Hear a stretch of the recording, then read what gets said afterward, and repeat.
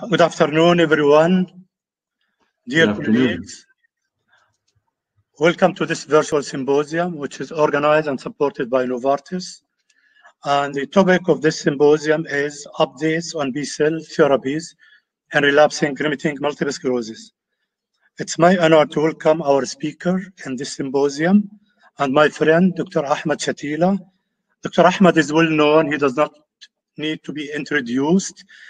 He is consultant neurologist at Sheikh Shakhbout Medical City in Abu Dhabi, and he is a leading expert in the field of multiple sclerosis, and he is distinguished speaker, and he is the chair of this wonderful forum, so doesn't need more introduction more than this.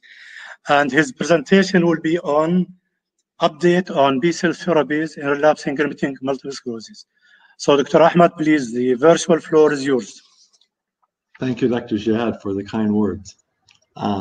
Greeting, everyone. Today, I would like to talk about updates in relapsing remitting MS and B-cell therapies. This lecture is sponsored by Novartis.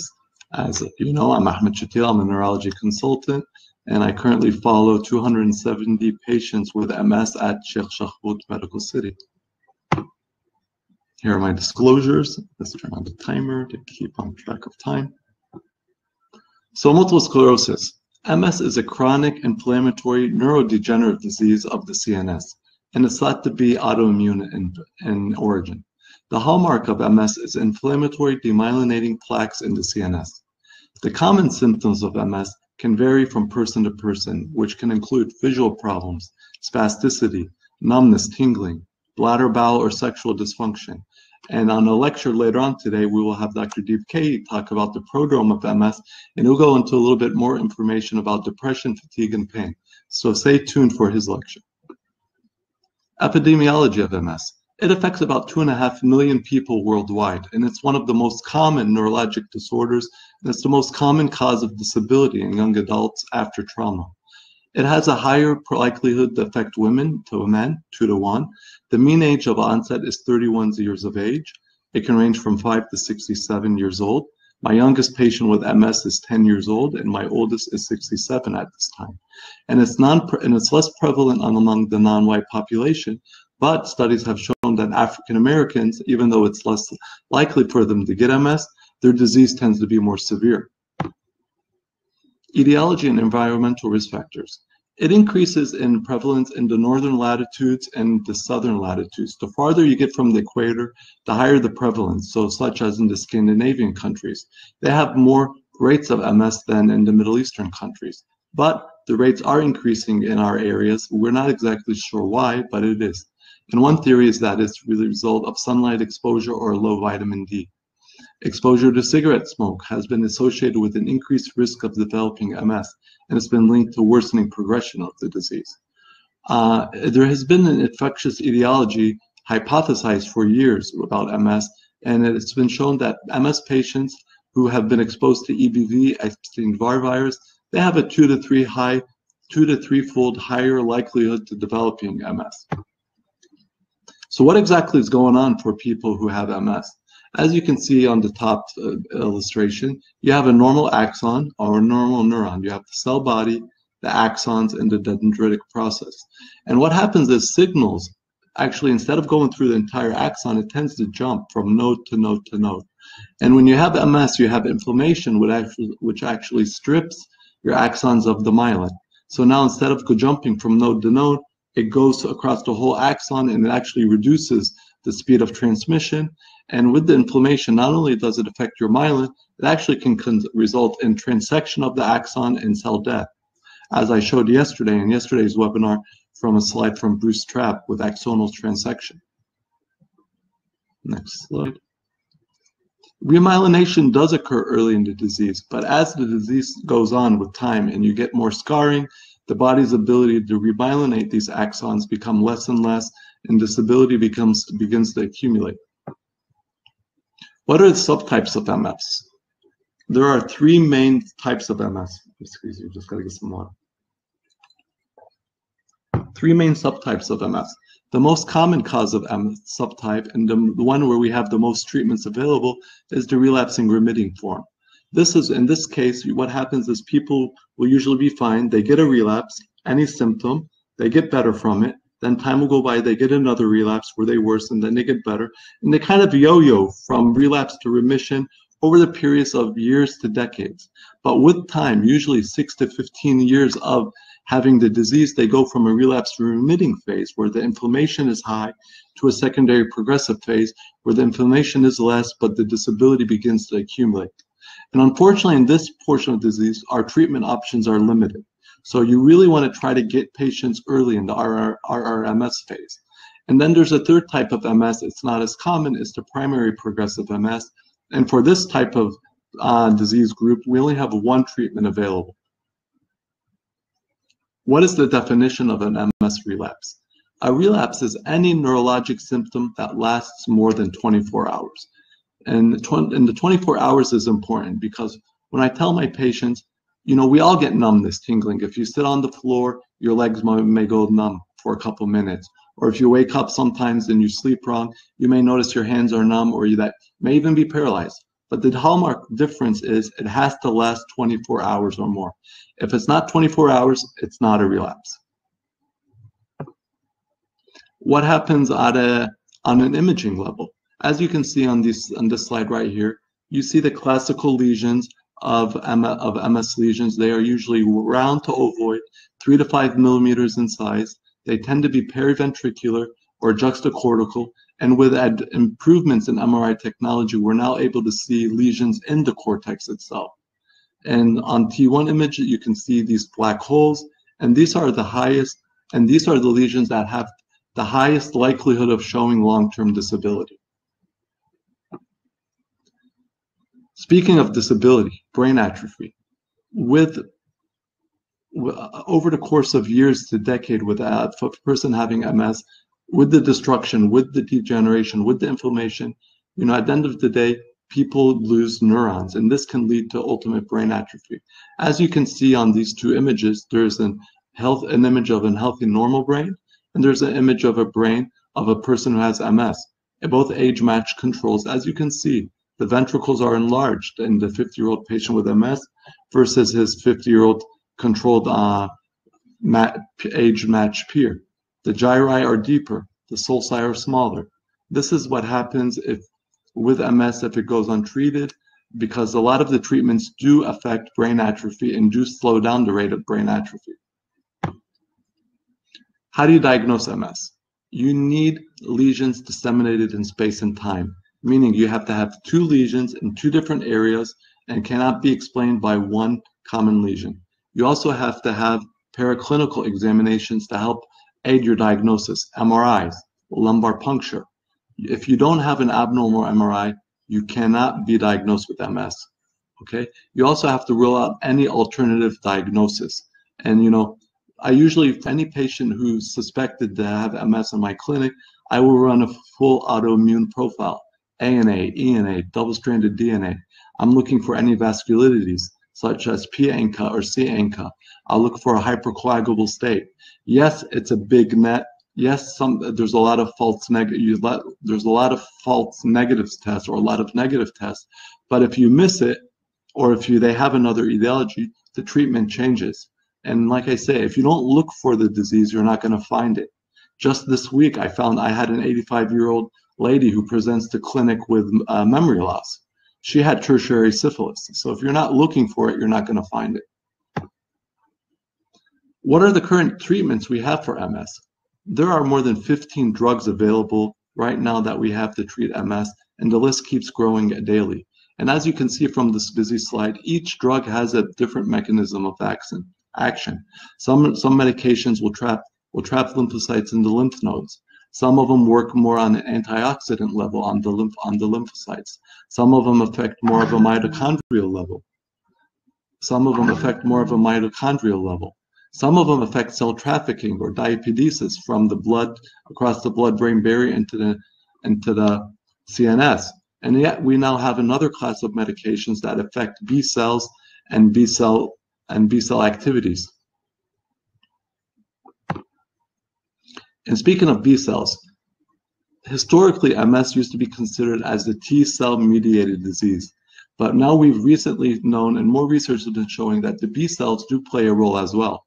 And how does this work? You know, your immune system is not separate. B cells are always talking to T cells, and your T cells are talking to B cells, right? And your B cells have a pro-inflammatory function and an anti-inflammatory function.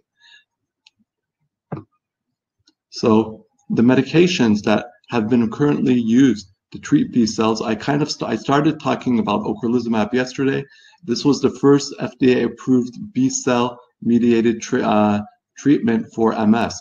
It works on CD20 B cell positive receptors, and in this with B cell disease or B cell treatments, what you're doing is, if you look here, this is the lineage or the lifeline from stem cell to plasma cell.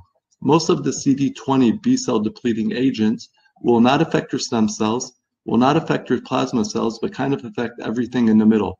So what happens? What does this mean? Your humoral immunity is spared.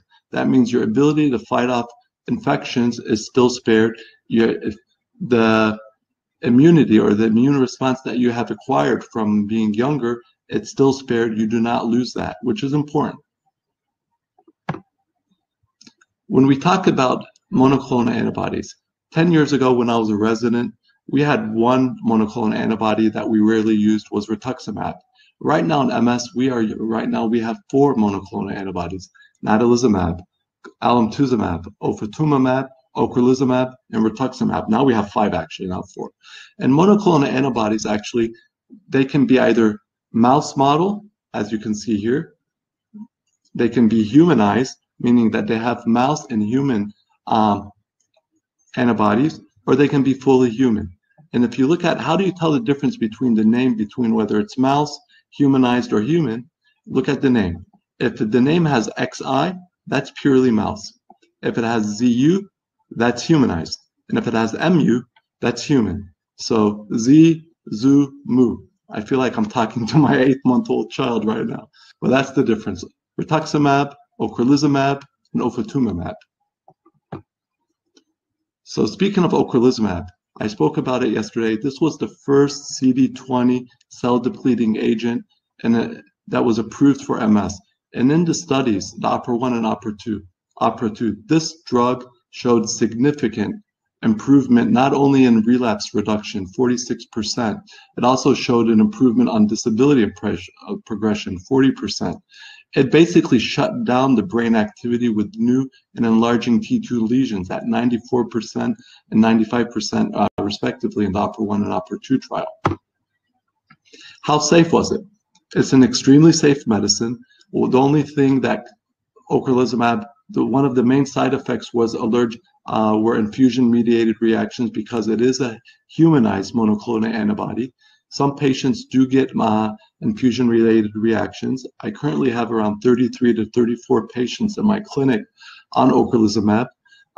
Usually the infusion-related reactions are mild. They're not severe. Nothing more than a little bit of Benadryl cannot help. So today I'm going to talk to you about the Asclepius trial. This is the efficacy and safety of ofatumumab versus teriflunomide in relapsing remitting patients. This was a phase 2 trial, and there were 2. There was the Asclepius 1 and Asclepius 2. Now, who was Asclepius? Asclepius is the Roman god of medicine. He used to walk around with a staff with a snake on it. And this caduceus, the staff with the snake, is still the symbol of medicine till this day. So in this trial, how was it designed? It was a double-blind, double-dummy trial, randomized, placebo-controlled. So what does that mean? You had 2 arms. You had one arm where patients were given teriflunomide, which is a medium efficacy disease-modifying treatment. In the other arm, patients were given ofatumumab. Now, in each arm, patients were given pill with placebo infusion, or they were given ofatumumab with placebo pill. And then they were monitored for the next 2 years. And now ofatumumab, it was given every month. It's a once-a-month infusion sub-Q. How did the medication work? How well did it work? As you can see in Asclepius 1 and Asclepius 2, you had a 50% reduction in annualized relapse rates in the first trial and the second trial. This is against active competitor. This is not against placebo. So the relapse rate, as you can see, the annualized relapse rate went from 0.22 in the teriflunomide group to 0.11. That's a 50% improvement, but that basically means you went from one relapse every 5 years to one relapse every 10 years. That's a good thing. How did it do with reduction in confirmed disability worsening? And the 3-month and the 6-month confirmed disability worsening, you had a 34.4% reduction in the 3 months and at the 6 months on worsening of disability. How did this drug do on confirmed disability improvement? You had a 35.2% chance of improving on ofatumumab. It was not statistically significant, but if you remember yesterday when I was talking about the disability worsening, it is actually one of the most hardest parameters to follow because you need time to determine disability. To have a medication that improves, sometimes you need to see it over a course of years. And hopefully on the open label extension, these curves will separate further and we'll see a significant improvement, but the trend is already that it does show improvement. What about GAD-enhancing lesions? It basically shuts down any active inflammation, any active disease. You have a 97.5% relative risk reduction in the first trial and a 93.8% risk reduction in the second trial. Remember, this is against active competitor. This is not against placebo. Basically, you have no new lesions, what you can say, on people who were treated with ofatumumab.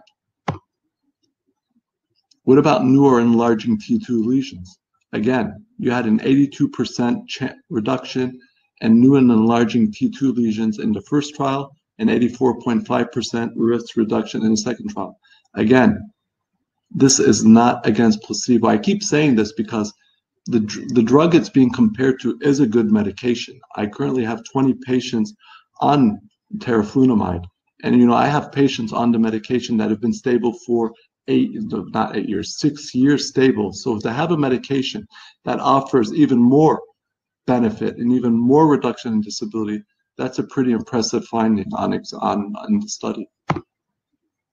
What were the side effects?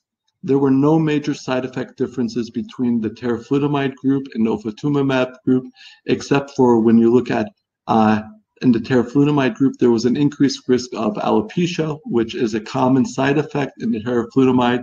14.7% of the patients had some hair thinning. It's usually mild. It's usually returns 3 to 4 months later, but the people in the ofatumumab group did not have it. There were no infusion-related reactions. There were no increased risk of infections. This was and is a safe medication with no red flags, no warnings. So in summary and conclusion, in the Asclepios 1 and 2 studies in patients with relapsing remitting MS, it successfully demonstrated that ofatumumab versus teriflunomide had superior efficacy in not just lowering the rates of relapses, but also basically shutting down the immune response with new lesions in the brain. You had a significant reduction in the 3 months and 6 months confirmed disability worsening. You also had a trend toward disability improvement. It also lowered levels of neurofilament light chain. I didn't talk about neurofilament light chain, but this is a blood test which can be done, and it is a marker of axonal destruction. So having lower levels of neurofilament light chain means that you are basically preventing axonal destruction. And this was shown at month 3 and at all subsequent visits that the NFL levels were low. There was a favorable safety profile and no unexpected safety signals. There was no imbalance between rates of infections or malignancies. So at the end of the day, ofatumumab 20 milligrams sub-Q demonstrated high efficacy and a favorable safety profile. Now, if someone was going to ask me from a primary care perspective, what would I need to know about this medication? First of all, I will tell you that you are probably, from a PCP, a primary care perspective, you're probably not going to write ofatumumab or ocrelizumab or any of the other DMDs. But what you are going to do is you will see patients with MS in your clinics, you will see patients with MS who are not on treatments, either because they've given up, they've lost hope, or maybe they were on medications and they stopped due to side effects. And I'm sorry, they may have, Dr. Jihad, your speaker. Okay. They may have stopped due to side effects. And that is where the conversation starts. The conversation for treatment doesn't start with me. It starts with you, the primary care field. You are the first people, you are the front line who will see these patients. And if you see someone with MS who's not on treatment, please refer them to a center, to a neurologist who can see them and offer them medications that have been shown to help, shown to slow down progression, improve disability, and reduce brain atrophy. Thank you very much, and I am good on time. Dr. Jihad, you can turn on your mic right now. I can't hear you. You hear me now? Yes, sir, I can hear you. Yeah, okay, very good. So thank you for this excellent presentation. We have a few questions. Okay. If we can ask. So the first question from Sahar Abdullah, can we stop brain atrophy in the MS patients? Yes, actually, a lot of the medications have been shown to reduce brain atrophy, and ofatumumab, it has also been shown to slow down the rate of brain atrophy. Yes. Most people with, now we all normally have brain atrophy at a rate of 0.1 to 0.4% per year, but people with MS tend to have a higher rate of brain atrophy, which ranges from 0.4 to 1.5%. So if you put that in the scheme of 10 years, if you can lose 15% of your brain potentially if you have MS and it's aggressive. So yes, medications can slow down brain atrophy. But is there any DMD which has higher efficacy on a brain atrophy? We have 20 DMDs now. Which one is superior in delaying or slowing down the brain atrophy? That's a very good question. Ofatumumab has been shown to slow brain atrophy. Ocrelizumab has been shown to slow down brain atrophy. Teriflunomide has a very good profile in slowing down brain atrophy. A lot of ones are. Those are the three that come on the top of my head. Isabri, I think it does as well. And most of them do. But I mean, it varies now whether which one is better or worse. That we don't have any head-to-head trials saying that this drug slows it down better than this drug. Yeah, but there were many studies done on fingolimod, Gilenya in particular, over the last 10 years, and they proven that it slows down the brain atrophy significantly. Good point. I agree with what you have mentioned. There's another question from Ashik Kawusa. Can we diagnose MS if the lesion is limited to the eye and spinal cord? Okay, that's a very good question. According to the 2017 revised McDonald criteria, optic neuritis is not part of the diagnostic criteria for MS. So you would still need 2 lesions in 2 out of 4 areas: juxtacortical, periventricular, infratentorial, spinal cord, or cortical. You need 2 lesions in 2 out of those 4 areas, and that would satisfy the dissemination in space. You would also need either a new enhancing or non-enhancing lesion, or you need oligoclonal bands. So optic neuritis would not be part, even though it's a symptom and it's commonly affected, it's not part of the diagnostic criteria for MS. Yeah, you're absolutely right, but there was some suggested in the MAGNI MS to add the imaging of the optic nerve as one of the radiological diagnostic criteria, but I don't know, it was deleted. It was. You see, yeah, I don't know why actually. They said they may introduce it again, and they may put the OCT as part of the criteria. There's one question here, many from Elena Azar. Many physicians just rule out MS by just having normal neurological assessment in clinic, even in presence of alarming symptoms. What do you think about that? So thank you. So as just to summarize, many physicians rule out MS by having a normal neurologic assessment in clinic, even in the presence of symptoms. So here's the thing. You need to use them both together. Now, if you have symptoms with a normal MRI, it's not MS. I mean, it has to be, you have to look for other etiologies. If you have an abnormal MRI with no symptoms, that's a hot topic of debate, and that's what we would call potentially RIS, radiographically isolated syndrome. Treat, not treat, that's still something that's being researched and debated, but you have to have MRI symptoms. You have to be able to explain the symptoms. So if the MRI is normal, it's not MS, and look for another etiology. That's what I would say. So it is clinical, supported by the relevant investigations. Yes, sir. One question from me, Dr. Ahmed, you are the expert in this. During the COVID, there's some, the global MS registry initiated by the MSBs. They found some correlation between CD20 depleting agents and severity of COVID. I will not say morbidity or mortality, say severity. Do you have an explanation for this or any ideas? That's a very good question. It's definitely a topic of hot debate. Why were patients on CD20 cell depleting agents showing an increased propensity of having a bad outcome? Like I said, now we do know that people on CD20 cells do with time develop lower IgG immunoglobulin levels. So did that play a role? I'm not sure. Could it be, even though your humoral immunity is intact, your plasma cells do decrease over time? Did that play a role? I'm not sure. I think we're going to need more time and more research to answer that question fully.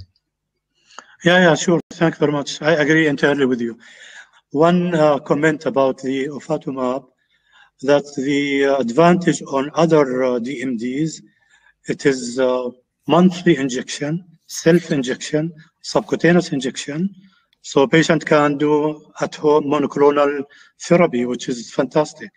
And the second thing, you don't need monitoring, you don't need screening, you don't need blood testing every month and so on. So I expect some important addition in MS therapy from this drug. It has been FDA approved in August, and I think a few weeks ago registered in the United Arab Emirates. We are waiting to find where it will be fitting in the MS treatments. For the sake of time, we finished our 30 minutes. So I will finish by thanking you very much, Dr. Ahmed, and thanking Novartis for sponsoring, and thanking the attendee, the listeners for sending their questions. Thank you very much. Goodbye. Thank you, Dr. Jihad. Always nice to see you. Thank you. Thank you. Take care. Bye.